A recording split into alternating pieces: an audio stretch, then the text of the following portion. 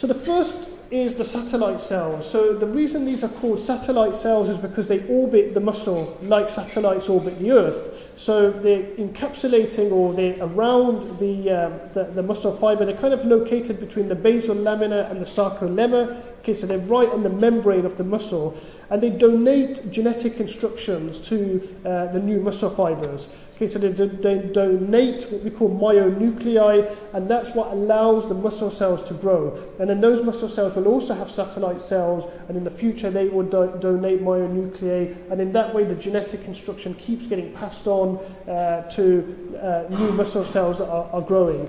Okay, what we can see here is that our muscle fibers have quite a lot of capillaries, blood vessels around them, and the nutrients that are needed to grow the muscle, the amino acids that are needed for the kind of protein aspect of the muscle, are taken from our diet, through our digestive system, in our circulation to the muscle itself. But we've also got immune cells as well. Now, muscle growth is an inflammatory process, and this is why anybody who's ever done resistance training knows the delayed onset muscle soreness, the pain that you get the next day and lasts up to 3 days, sometimes longer, if you haven't done resistance training for a while. Now that pain is the inflammation that is going on within your muscle. That's why you're getting that pain. It's as soon as you damage the muscle, which is what we do when we do resistance training, we're getting lots of damage, and it's these immune cells, the inflammatory cells that are working along with the satellite cells, or with instructions from the satellite cells to grow these new muscle fibers. Okay, so that is really in the most basic way how satellite cells work. So the idea is that what they want to do is get these myoblasts, or like a single group of cells, group them together, help them to differentiate into muscle cells. That's what satellite cells actually do by donating genetic instructions. Now, normally, satellite cells are what we call crescent, I can never pronounce that properly, crescent cells, which means that they're not activated at rest. When we go to the gym, we provide mechanical stimulus to the muscle through lifting the weight. So as soon as the load goes through the muscle and it transduces that load, so that weight going through the muscle, or that load going through the muscle, these cells become activated, and then they start the process which happens in this slide here.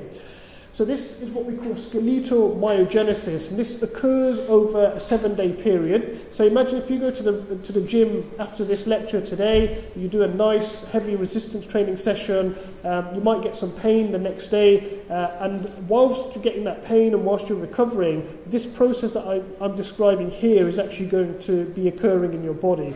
So we've got this satellite cell located on the outskirts of the muscle. Essentially what satellite cells do is get a group of myoblasts, which are just these single nucleus or mononuclear cells. Okay, we call these mononuclear myoblasts because they've just got one nucleus, which we can see here, and they get them to come together. Okay, they get them to form together.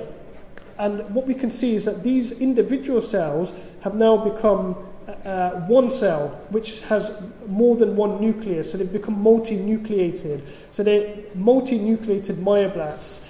At the same time, while this is happening, this is facilitated by stem cell markers. So markers in the body which encourage this process to happen, and one of the key ones is PAX7. Okay, but we've also got an example of PAX3 and S61-4-4. But we've got cell proliferation going on. So we're getting these myoblasts which are contained within the muscle. They're being fused together, so this is the primary fusion step being facilitated by PAX7. So this is what's happening at this point.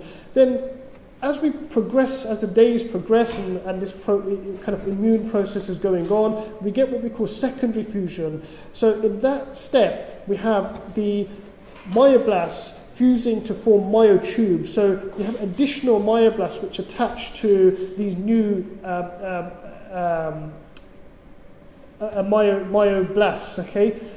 So now you've got these multinucleated myoblasts which are growing larger, additional myoblasts are kind of attaching to them, and they line up and what we can see here is the lining up, and we now have a new myotube. Okay, we have a new myofilament, and this is happening in each of these individual bundles of muscle fibers. This process is happening in this bundle, in this bundle, in this bundle, in all of these bundles, and the idea is that we're getting an increase in the number of these new myotubes. Okay, and what we see here is that as the growth phase is kind of over, and we're getting into the differentiation phase where this myoblast, this multinucleated myoblast is aligning to form a myotube. That's called differentiation process, differentiating into a myotube. We have differentiation markers which are increasing at the same time, okay? And the stem cell kind of markers have done their job. They've kind of enabled the growth of these multinuclear cells, but the differentiation is done by separate set of markers. And at the same time, we also have nuclear kappa factor B activity, which is kind of ongoing through most of this process at different levels.